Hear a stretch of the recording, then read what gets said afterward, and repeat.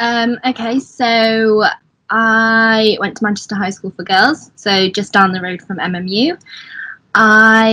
It took me 3 years to do A levels, so I left school at 19 with 2 C's and a D.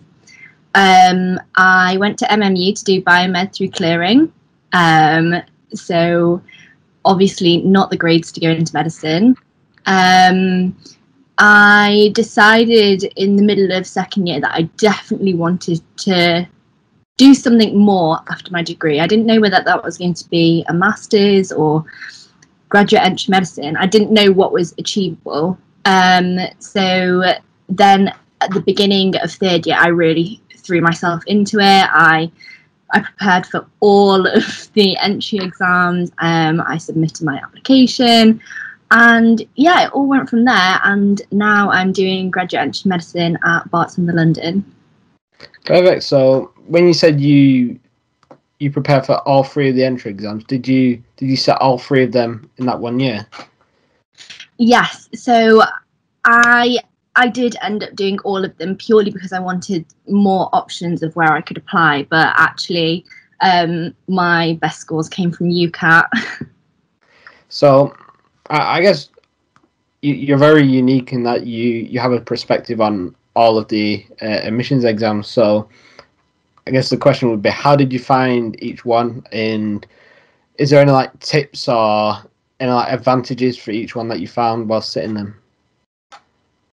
I would say the one that took the longest to prepare for was definitely GAMSAT. I almost had to reteach myself A-level sciences, so across the board, chemistry, biology and physics.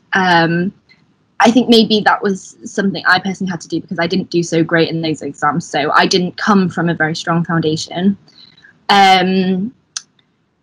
Which other ones? The UCAT, I found that I did, what's that website called? So you got, is it Medify? And yeah, the one that has all of the questions on. Yeah, so where you can like sit the exams like almost like a practice, like it has the same style calculator. You can sit like timed exams. Yeah, Medify. Yeah. I found that to be such a great help. I did that for maybe 3 months before I sat the exam. And what's the last one called? The BMAT, yeah. Okay, so the BMAT was quite similar in preparation to the GAMSAT, but less intense. Yeah. So I guess talking about the GAMSAT and the BMAT, one of the major questions with both of them is, how do you exactly prepare for it? Especially with the GAMSAT, because there's no specific guidelines on you need to know this, this, and this to answer these questions. It's almost you need to say, like, I guess you can say it like applied knowledge, biology, chemistry, and physics, and then, but there's no real guidance on what you need to actually study. So, what did you find useful while studying for the GAMSAT and the BMAT? And is there any like particular resources you found that were useful? I found that it was like a walk in the dark. And like most people, there's just not very much information out there. I probably bought every textbook and every help book. I probably spent a small fortune trying to get where I am today. And I have to be honest, not much of it helped. I found helpful was I used the CGP guides. I went all the way back down to basics. I worked up from GCSE all the way through to A level, doing the workbooks, just building that foundational knowledge. And I found that doing that all over summer prior to taking the test just really helped. All it is just consistent knowledge-based practice. If your knowledge is there, you will be able to answer the questions, but it's just the breadth of knowledge is quite something. Yeah, and I think people get a bit confused, and when they say applied science, it's all the answers are in the question, but it's knowing the background knowledge to actually apply those answers to the question, really. I guess moving on to obviously talk about your your interviews for your application, how did you? What universities did you apply for? Okay, so I applied for Warwick, Newcastle, King's College London, and Barts in the London. And how many interviews did you get out of those? I had 3 out of 4 interviews. Wow, so you must have been doing something right during the admissions. So I guess when you applied, then it sounds like you applied more to the strength of your UCAT exam. Yeah. Absolutely. That's really, really important. I think some candidates will stand in really good ground with great BMAT results or great GAMSAT results. Don't feel that you have to take all 3 of them to then have best pick. Play to your strengths. If you know you're great at UCAT, go for UCAT. I didn't know I was going to be great. I didn't have that assurance, so I thought, it's best that I have more choice. But then when I looked across all of my scores, UCAT was definitely by far my strongest and definitely the safest option. Yeah, totally. And you mentioned that you applied for Warwick. So what particular work experience did you undertake? So obviously get that 70 hours across 2 different work experiences. Okay, so for Warwick, I put down that I was a carer for an autistic child. I'd also undertaken work experience in a GP, and I had a lot of experience looking after children. So yeah, I had a lot of pediatric experience, so I easily filled the hours for that. But that is one of the first things that they look at, so it's very important that you do have it. Yeah, and I guess it goes back to it's very cliche and it's very, very annoying, but there's such a bottleneck on applications to graduate entry, and it's almost like a tick box. If you don't hit those tick boxes, then you just get discarded, and it's really opened my eyes to the amount of people that actually don't tick those boxes yet apply to the universities that require them. So I don't know. It's like a wasted choice, doesn't it? Yeah. So I guess again talking about your interviews, were they presumably they were all changed this year due to COVID? So did you have any like MMIs still or? So actually, I had all of my interviews pre-COVID. So I had all of my interviews in person. Okay. Yeah. So it's literally just before all of COVID and lockdown hit. So were they all MMIs? I'm guessing. Okay, so Warwick was an MMI. That was my first interview around Christmas time, and then I had King's, which was also an MMI, and then I had Barts, which is completely different. They do a team exercise, so it's like a group interview, and then they do a 1-to-1 interview. Wow. So I guess how did you find the style of MMIs? Obviously, Warwick and King's are very, very competitive universities. So how did you approach that style of interview? Okay, so with Warwick, it was my first interview. I didn't really have any idea what I was going into. I'd read people's guides. I'd looked on YouTube for videos. I'd spoken to close friends, but really you don't know what it's going to be like or how you're going to react until you're actually there. The one thing I found with Warwick was that it was almost a very like negative based interview. So it was all about reflecting on the things that you weren't great at and how you could evaluate those situations. So they would ask you, for example, talk about a scenario where you did something wrong and it led to a bad outcome. And obviously that's not something you prepare for, is it? And it is quite shocking. You're like, oh no, I'm not prepared to talk about this. I'm prepared to make myself glow and seem like the most prepared candidate, but it just isn't like that. Yeah, and I guess on the flip side, it does make you reflect, and obviously they probably well know that nobody's actually prepared for that question. So I guess the one thing that everybody gets stuck on during like MMIs is the role playing aspect. So, did you have any particular role playing interview stations, and it's all like how did you approach them? Yeah, so roleplay is obviously a really big part of MMIs. It's a huge part of being a medical student. You know, we do OSCEs and stuff. What I would recommend is to really be yourself and also really understand your limitations. Don't go in there pretending to be a doctor. Don't pretend to be something more than what you are. The brief is usually very clear. Follow it to a T. They won't ask you to be doing something out of your realms. So, yeah, and almost just feel confident in your own ability. Perfect. Yeah. So I guess looking back now, before you began your degree as a med student, is there anything you wish particularly you would have known before you started?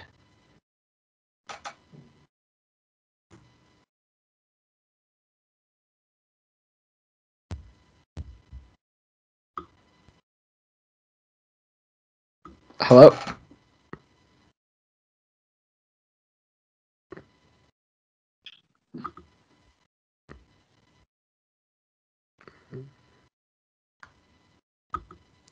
Sorry, Hello? you just cut out a little bit. Sorry, I thought I cut out. Yeah. Sorry, could you repeat that question? Yeah, no worries. So my question was, so looking back now, is there anything you wish you would have known before you started your degree as a med student? Okay, so before I started this degree now. Yeah. When people say to you that doing grad med, well, in particular my course, so it's really important to look at how each course is run because that's quite different, and the advice that people will give will be slightly different. When people say it does feel like you're giving up your life for a year, or it will be one of the hardest things that you ever do, they're being serious. They're not joking. So when I say that I have no social life now, I'm being deadly serious. There's just the sheer volume of work is unbelievable. Yeah, and this is one of the most important aspects that I wanted to get out of these guest lectures, is that some people that I've spoken to have gone and studied the normal undergrad 5 year, and some people have obviously gone and studied the graduate entry, and it's trying to justify both of them. Obviously, they're both valid ports of entry now, which I didn't know at the start.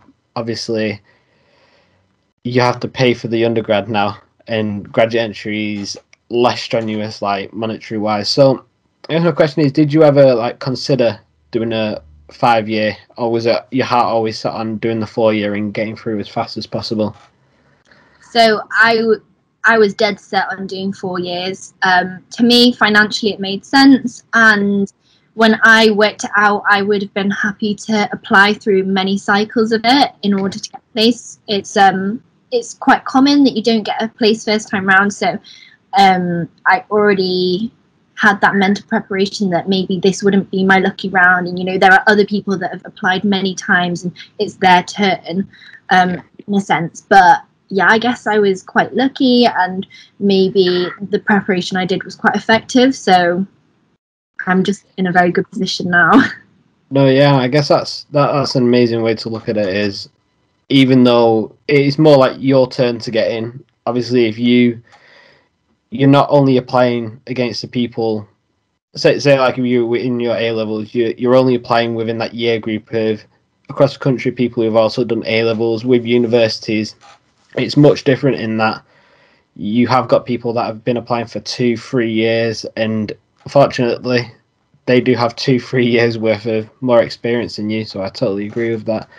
I guess so. You've been at med school for 6 months now, half a year. Yeah. How do you feel that your particular course is adapted to like COVID and teaching online? Has it been like difficult, or how do you feel like they've adapted to the changes? So I think every uni has done good things and maybe not so great things. Majority of our lectures are pre-recorded, but we have been going into university for things like dissection, anatomy teaching, quite a bit of physiology, and also clinical skills, because obviously that's something you just can't learn via Microsoft Teams. But things like GP placement are still not happening, and we're doing them virtually, it makes do for the time being. It's not excellent, but it's a good meet in the middle. Yeah, and I guess it's a university's job to get this balance, obviously. MMU is... they've tried their best to obviously balance the academic side. It's been a lot of pre-recorded lectures, but as you probably well know, with a biomed degree, you need to do a lot of practicals, and not being able to go into uni with that has, I guess, seriously affected the course quality and the content being offered. Obviously, we're still being asked to do the same amount of work, submit the same assessments, but we're not getting that face-to-face time anymore. I think some students have found that particularly difficult. So, again, I don't know how that's going to affect us going into third year, but I guess we'll wait and see. It feels like such a shame, because obviously I did exactly the same course as you, and I sort of understand how much that lab time makes a difference. So it feels like it's a shame that you're not really getting the same quality of teaching. Yeah, and I guess it's even more damaging to the people that have their heart set on going into, say, a laboratory role. Obviously, most students studying biomed statistically don't go on to be a biomedical scientist, but for those students that want to go into it, it's critical to get their IBMS accredited course, which is hopefully still going to happen. But yeah. So I guess talking about MMU, how do you feel like? How do you feel the course from MMU? Obviously, you understand the competitiveness, and it's dependent on obviously year to year. How do you feel that's translated to obviously the course that you're on now? Do you feel like it's still, I guess, if it was very competitive, or do you feel like it's more of you guys have made it now, you guys are all on graduate entry, it's more like calm down and you're more supportive of each other? Let me have a think. I would say my time at MMU was probably a little bit different to other people's, in the sense that I don't feel I had an incredible university experience. When people say to you, university is going to be the best time of your life, I think it gets your hearts and your hopes so and then sort of like, okay, this isn't all that. But actually coming here has been a completely different university experience, and you do have a really, really strong sense of community. So there's only 44 people on my course. Despite having met many of them face to face, I feel like I know most of them, and if something I felt I needed to say to somebody or I needed to ask for help, I feel like I could message any of them and be like, hey, do you mind helping me on this? But I think doing biomed, I had no idea about what anybody was doing. Yeah, and I can totally relate to that. Obviously, being, I guess it's halfway through my degree now, dead on. It's getting to the point where I'm halfway through my degree, and I know this little subsection of people well, and I can go to them and ask for help. But the other probably 240 students in my cohort, I couldn't put a name to the face. It's one of them, and obviously you can relate, and I can relate to what you said. And the university is supposed to be a magical experience, and I'm halfway through it. I'm like, it's okay. It's okay. I'm getting the grades. I'm doing well. I'm getting the grades. I'm doing well. It's nothing that's special. But hopefully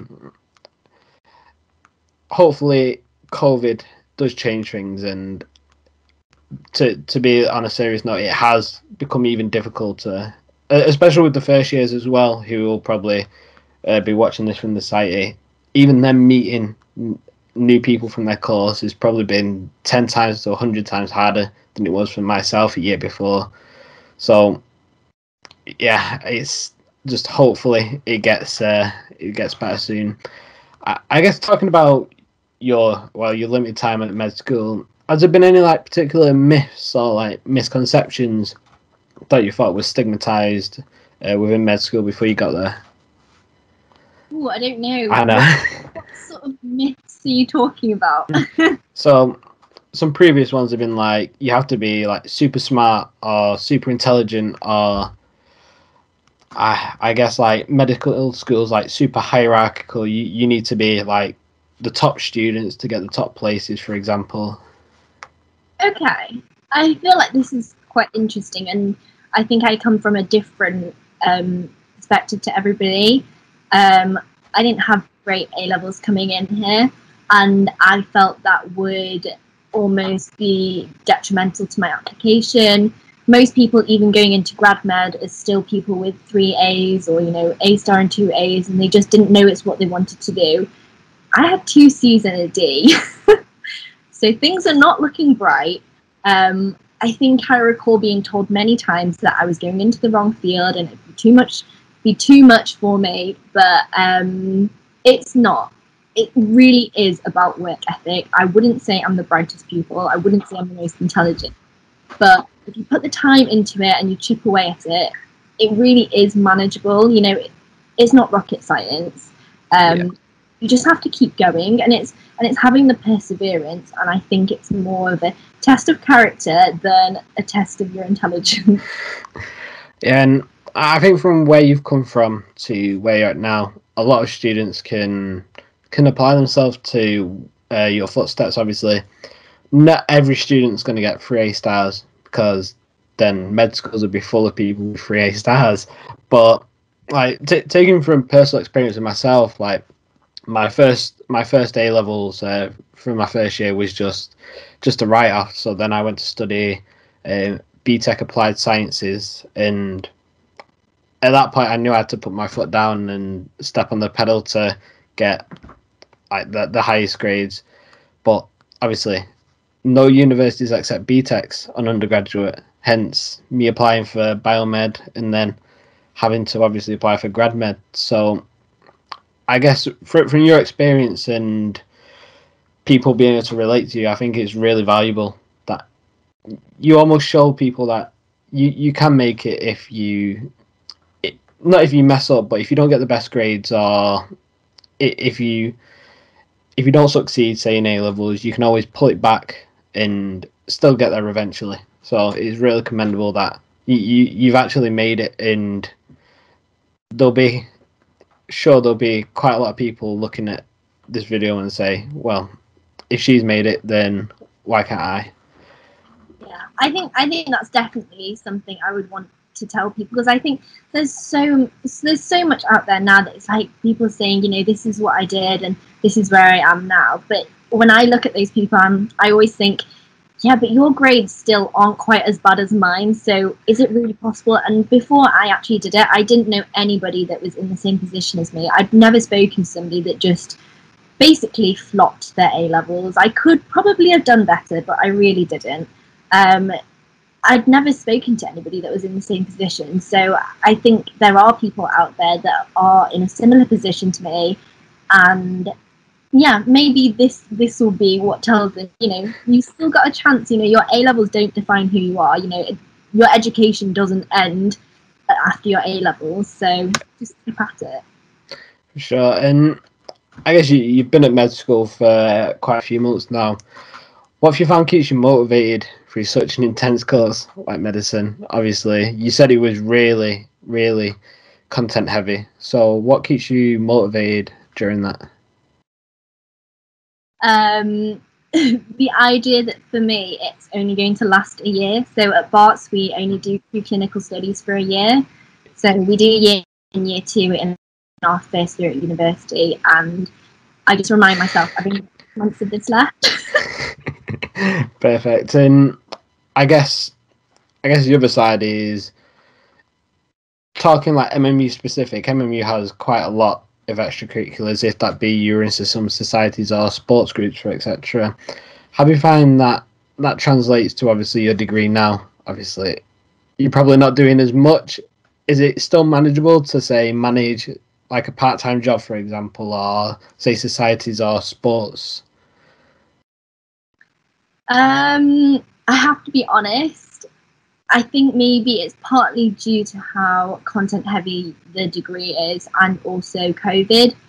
I haven't joined a single society, so I can only be honest about that.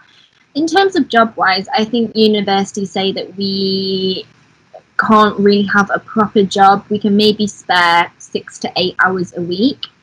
Okay. Other than that, I do a little bit of tutoring. I help guide some people through their UCAS applications. I like to go running.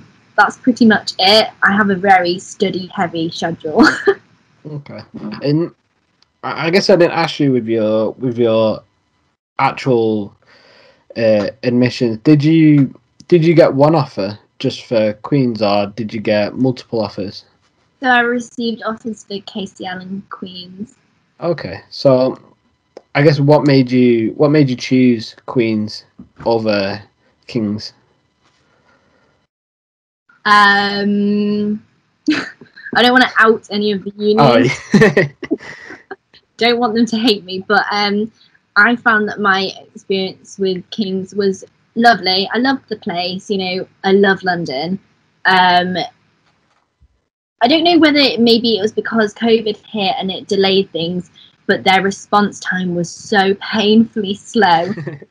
When you're literally sat on the edge of your chair in your refreshing student room every single hour and checking your emails, it just gets a bit too much. So I got my Barts offer first, and I just thought to myself, hey, I may as well take it. I was really happy with the interview. It was that one interview that I thought to myself, wow, this really stands in line with my personal ethos. I loved how holistic the approach was. We weren't sort of pushed along a conveyor belt through MMIs. They really got to know us as people. We got an opportunity to show our personal strengths and characteristics, which they were really interested in. So yeah, and I'm happy with my choice. Obviously, that's what everybody's going to say about this, but I'm happy. No, yeah, I can totally relate that Queen's is very, very unique in their way of obviously interviewing people, and I guess it's the right way to say that you're not pushed through each room every 10 minutes and seeing that 10 minutes cut off, you're on to the next one. So I do totally agree with that. Them actually spending time to get to know you, which is very useful for other people to know that it's not just another sit down, you do your teamwork, and then you have your interview, and then the next person comes in. So thank you for that. So I guess moving on there, what does a week in the life look at Queen's? Obviously, you probably know only during COVID, but what does a week in the life of obviously a graduate entry medicine course at Queen's look like now? Do you mean in terms of like? Oh, during yeah. So just like say, what lectures do you have on a weekly basis? With like, how many placements do you have for etc.? Okay, so in general, in a week, I can have a look for you. We do about 12 pre-recorded lectures. Okay. And then we do probably 1 or 2 anatomy live sessions. So that's, on Teams. We also do microanatomy, and we also have like question and answer sessions. And then on top of that, we also do PBL, which is twice a week. And that's 2 hours each time. And then 1 day a week is usually spent either on a GP placement or doing clinical skills. And that's on sort of a rolling basis. And then recently they've introduced us going in for dissections and physiology, which has been really nice. Wow. It's been nice to see people. Wow, so it does sound like a very intense course, but I guess it's all about time management and keeping up on top of your pre-recorded lectures. Again, almost every student will be able to relate with that this year because that's all it's been. Definitely. So I guess what's your vision going into the future then? Obviously, you've made it. You're at graduate entry. Where do you see yourself going into the future? I hope to actually. I know it's a. Yeah, graduate and then foundation training, and then I'm not sure if I want to be a GP or if I want to do a hospital specialty. I've not really thought that far ahead. I just want to get through my degree. Yeah. Yeah, totally. And I guess for future medical students, obviously watching this video, the only like golden piece of advice you give them going through the application process? Stick at it, keep going, and reach out for help when you think you need it.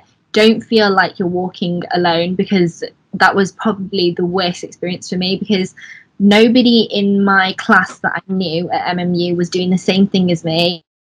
The people around me didn't really have a good grasp of what grad entry was. I couldn't really ask anybody for help, so it did feel a little bit lonely at times, because it felt like I went into third year and I almost did double the workload of everybody else, which felt awful. And I just had to keep telling myself, well, if I get in, I'll never have to do this again. No, and this was the whole idea of obviously me setting up this society. When I first had the thought of setting it up, I didn't know anybody that wanted to study graduate entry. It was just, oh yeah, see these people on YouTube doing these graduate entry courses and have a look into it. And oh, this is actually, a feasible option for me. And tried to actually contact the uni and find what resources were available. And MMU doesn't really have anything on a graduate entry. So I guess the question would be, what resources did you find like particularly useful through like your time at MMU? Is there any particular resources that MMU provide that you found particularly useful, or was it just everything off your own back that you found? I actually don't think I found anything at uni very helpful. They're going to come after me for saying that. I don't know. It's lots of little bits and pieces that you pick up along the way. A couple of YouTube videos. You speak to a couple of people. You try to arrange conversations like this. I was very, very lucky, and I got in touch with somebody that I knew that was able to sort of tutor me through the whole experience. Obviously not specific to grad entry, but just in terms of doing medicine. And I would highly recommend that. If you have the finances available and you have the time to spare, why not put your everything into it if it's what you want to do? Yeah, and going back to obviously this society, yes, you can speak to these doctors that have went through the application 20, 30 years ago, but I guess it's speaking to the people that have gone through it recently, who have the best idea and the most up-to-date knowledge on the actual system and the actual admissions process. And I guess that's why your experience is so much more valuable than somebody that's had 20 years worth of experience in the NHS. Yeah, I hope so. I hope this is helpful. If it helps one, then that would make me happy. Perfect. And I guess finally, for somebody starting their first day at Queen's, what would be your take-home tips for that student? Get organised. Get organised, and don't feel that you have to study the same way that you did in your undergrad. So be flexible. That's a good point to touch on. How did you find the transfer from obviously studying at MMU is very content heavy. You need to know these facts, but luckily, even luckier this year, you need to know it for 6 weeks and then it's gone forever. You don't need to know it anymore. So yeah, so MMU's, so the traditional way of them doing it was like 2 units and then the exam at like Christmas and then another 2 units and then the exam at like April we had.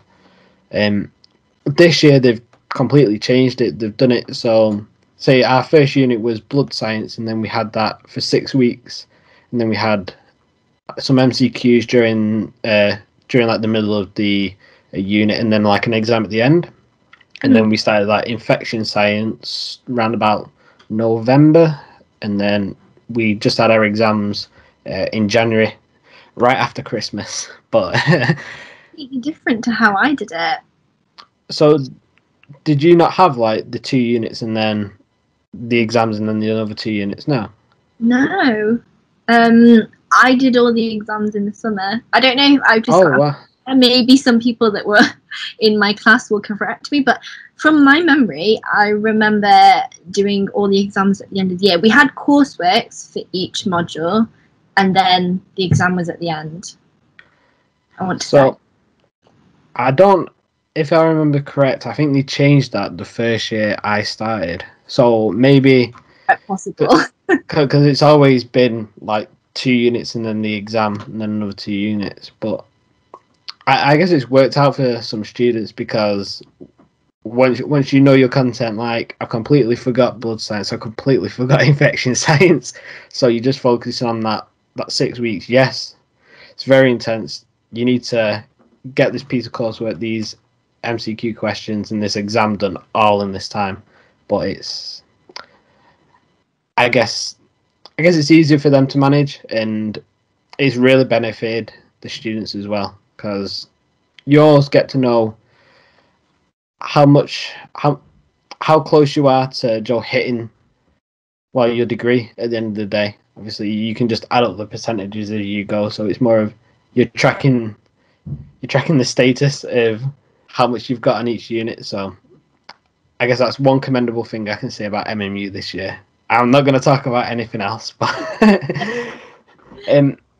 yeah, I guess again, thank you for taking the time out of your evening to come speak to me. It's been a real privilege, and it's even this connections like a year ago. I couldn't have spoke to anybody, but now LinkedIn, I can just message you, and a few days later, I found out all of these facts and all of these tips that'll help. Well, hopefully, future MMU grad entry meds. But yeah, I really hope so. And if anybody has any more questions, I would be more than happy to answer them. Or if somebody just wants to reach out and have a chat, ask me more questions, yeah, feel free. Perfect, thank you. So, I guess finally, is there anywhere our viewers can find you online or get in contact with you if they have any questions? Add me on LinkedIn. I'll happily send you my email over. Email me, add me on Facebook, whatever really. Perfect. Again, thank you for taking time to reading, and I wish you the best of luck. Thank you. Wish you the best of luck too. Thank you. Take care, Olivia. You too. All right. Bye.